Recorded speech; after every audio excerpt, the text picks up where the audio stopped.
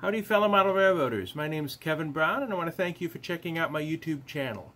In this episode I'm going to demonstrate the setting up of a car card waybill system for use on my model railroad, the Brownsville Terminal Railroad, and I also want to share some clips from the last N Scale of Bloomington Normal Club meet over at Castle Gardens in Lexington. We had a good time.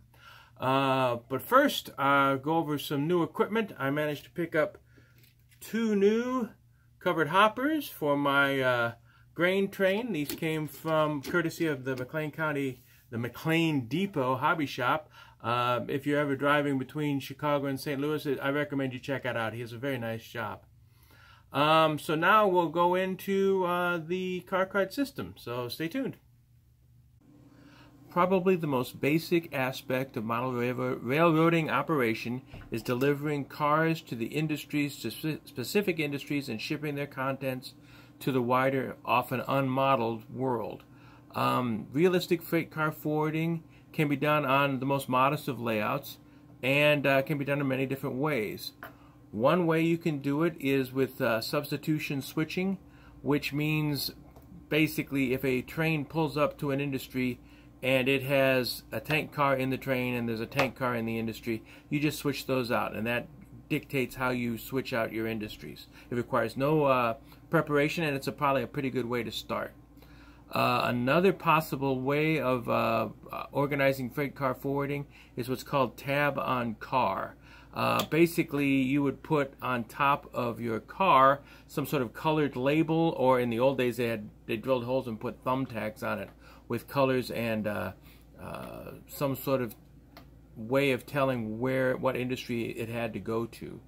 Another possible way of dealing with freight car forwarding is what's called switch lists, which basically is a listing of every move that a freight train is supposed to make, and often these things are computer generated.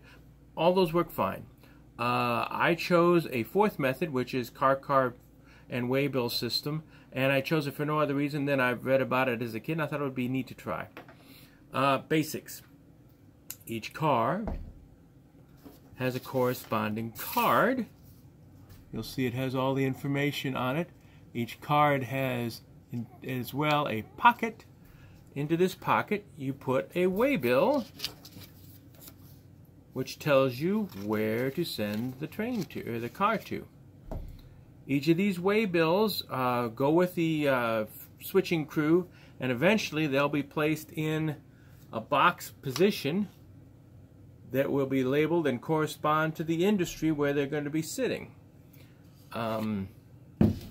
After each operating session, the waybill is taken out, advanced to its next position, and that sets up the operations for the next night.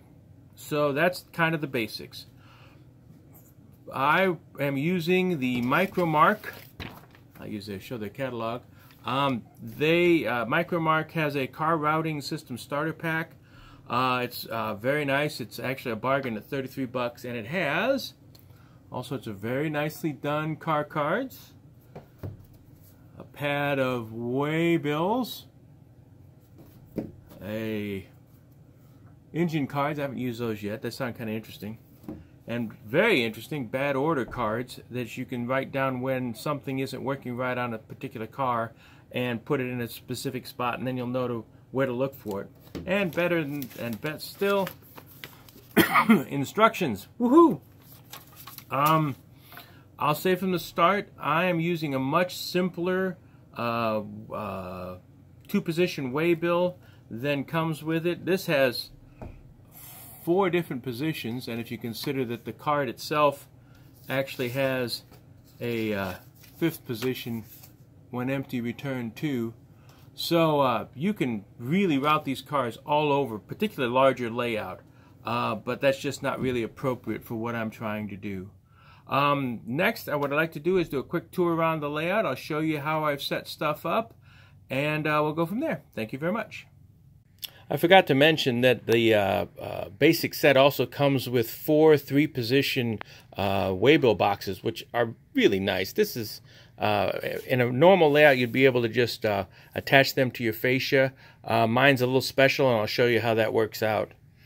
First step, of course, is laying out all your cars and building a card for each one.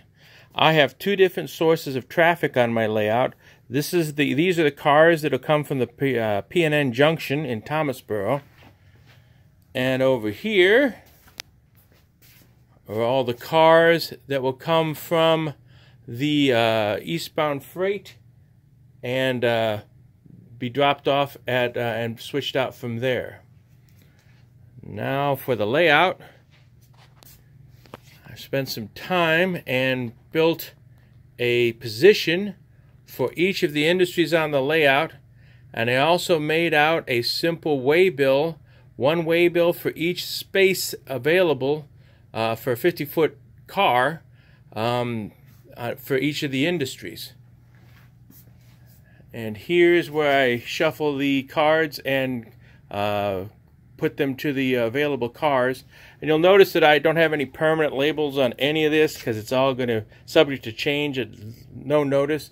I've had surprisingly amount of luck just using these post-it notes for labels. They've stuck really well, and so it's allowed me to adapt to it. And here's the last bunch of waybills for this side of the layout at Thomasboro. And once again, everything's labeled and corresponds to an industry. So this is the basic setup for a car card waybill system. Next time I'll go through and I'll try and show how this was used in detail. But this is going to end up being a pretty long video if I did that now. So for the moment, I'd just like to share some video footage from the Castle Gardens show in Lexington, which we had a good time at, and hope you enjoy it. Thank you very much.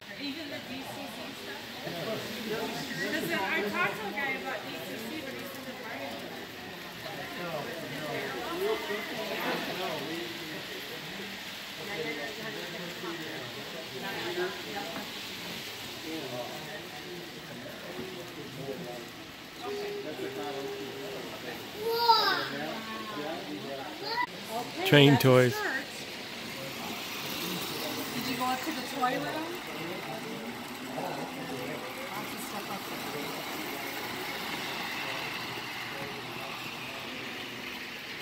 And when you're just setting it up for a day, you don't put all the bells and whistles on. Oh, but it's beautiful. We love, we go to...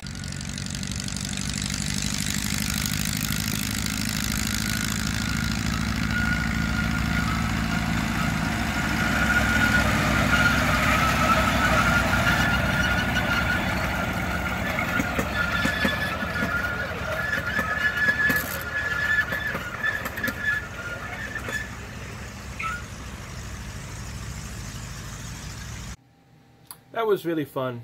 Our next outing for the N scale of Bloomington Normal will be November 3rd and 4th at the Normal Public Library.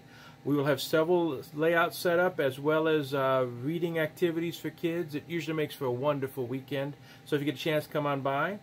As always, if you enjoyed what you saw, please subscribe, and I'll catch you next time. Thank you very much for watching. Bye-bye.